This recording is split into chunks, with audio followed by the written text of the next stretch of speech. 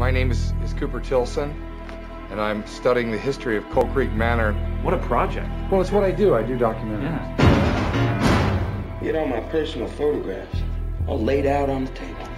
Real personal stuff to me. How much you getting for that movie about my family? Huh? Oh, don't worry. I'll be sure and buy the DVD.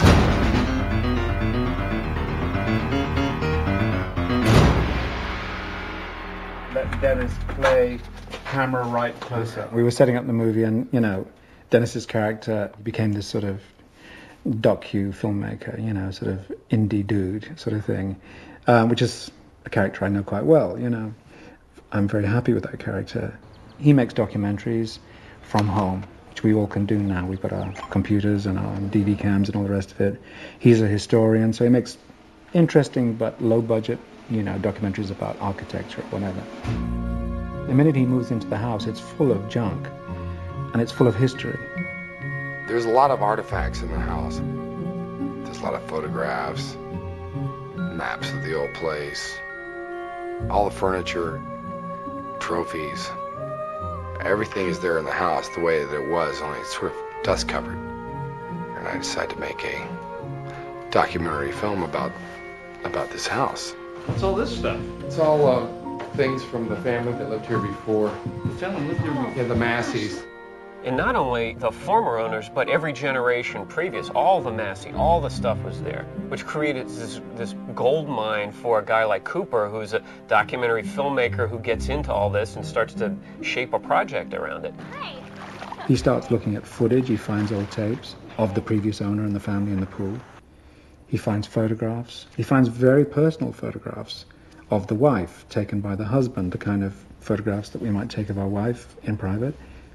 And he starts to kind of try and put it into some kind of timeline, into some reference to discover who the ancestors were, and because he's fascinated, that's how his mind works.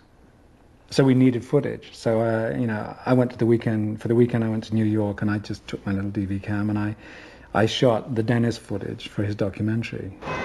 We're already in position. We'll just get some pops. And that's really enough pieces. Mass-produced American architectural innovation. New York, New York, huh? American architectural innovation. Stay on the same lens size. And then we just go on a 50 finally. Then I think we've got good coverage. We also needed footage of the previous family in the swimming pool, i.e. Stephen Dorff's wife and his kids, who mysteriously have now vanished and nobody knows quite where they've gone. I cast the mother and the two kids for those characters. We filled up the pool, which we'd just constructed, and we created a little Christmas tree set for Christmas Day, and I shot all that footage. In that instance, I had to be an amateur filmmaker. In the instance of Dennis, I had to be a kind of professional, independent documentary filmmaker, but all on the same camera.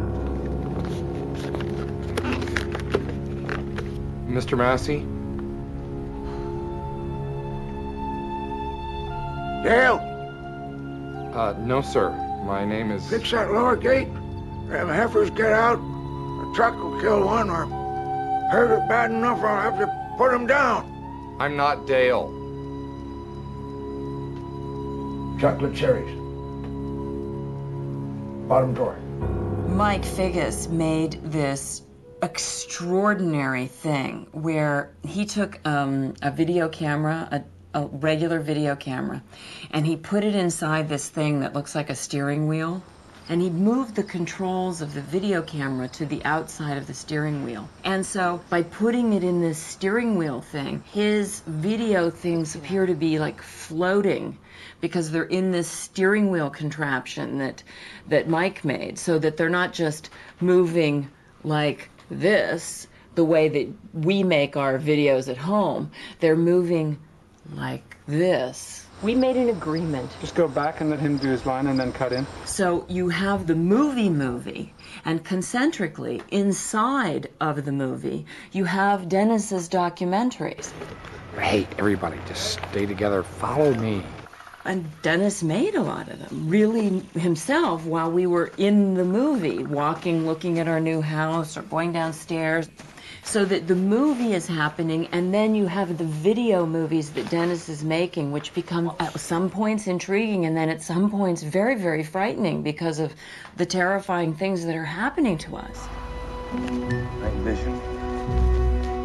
Okay, hold the light.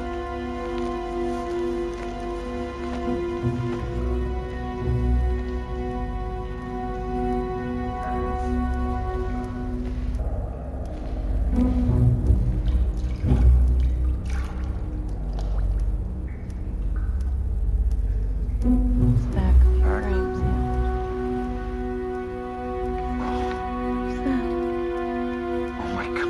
Oh my God. Let's say 30, 40 years ago, you were showing documentary footage. It would be a pretty sure bet that very few people in the audience would know the difference from one kind of footage or another, because at that point, filmmaking as a hobby was very expensive and, you know, and tricky. There virtually is no one in the audience right now who hasn't handled a DV cam in some way, shape, or form, shot their own stuff. You know, everyone's got one. So you have to get it right. We got a lot of great equipment. I had a strong conversation with the production department saying, you know, this has got to be correct. When Dennis sits at his workstation with his Mac and his Final Cut Pro, you can't just throw out a bit of old tat. You know, it's a few things with knobs on. People know what it looks like now. Particularly a younger audience, you know, there's a huge film literate audience now. Bang what happened, bang what happened, till they were all dead. Sammy, Grady, Royman, always be there. So that stuff is now in the movie, you know, and I think it looks pretty good, you know.